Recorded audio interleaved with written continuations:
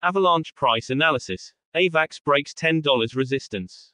AVAX is down 37.54% in the last 12 months and up 18.98% over the previous 30 days. It broke above $10 this week. 9.54 million AVAX tokens were unlocked in August, raising inflationary pressure on AVAX. While its price did not fall, it extended its stay in oversold territory and reversed towards the end of September. It registers gains this week. AVAX price analysis one-day chart.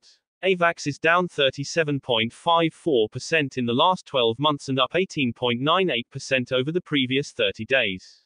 AVAX's decline accelerated in June and corrected as the market reacted to Ripple's win in July. August was a bloodbath as its decline accelerated.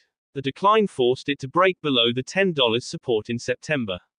This month, it registered positive growth, reaching $11.88 before correcting to a low of $8.65. It managed to break above $10 this week.